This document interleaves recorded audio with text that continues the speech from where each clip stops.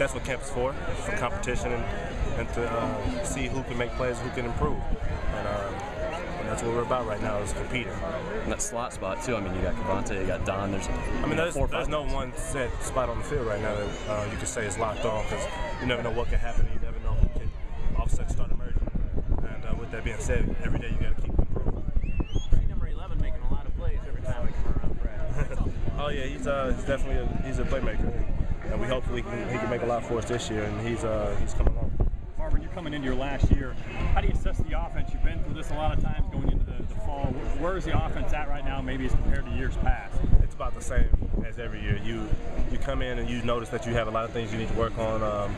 Sometimes it could be at different spots, but there's always stuff you can work on at each position, and there's always stuff you can improve. A lot of kids out here today probably looking for your autograph in a little bit. I heard them yelling your name as you were running at the end. What's this like, for them to really get this day? It's a dream, and as a kid, it's really special to them.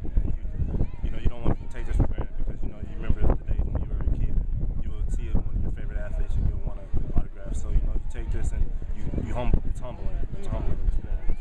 What does the team do the next 3 weeks for Tennessee Tech on the 3rd? I mean, what's the main thing you guys work hard and compete and improve every day. You got to come out every day with the mindset to get better, and that's the thing. A little bit of a chip on your shoulder sometimes? You wouldn't call it a chip, but you're the most experienced receiver we have. Yeah. So you definitely have to. You can't make first-year mistakes as a senior. The running back situation.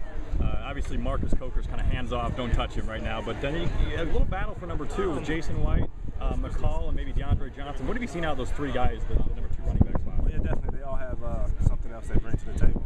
And even with Marcus, it's, like I said, it's not a set spot. And there's always going to be guys that you never know what can happen in the season. So you always got to work for it. But those guys are good, working their tails off in practice, trying to improve. And I've definitely, been happy to see what I've seen out of all 3 of them.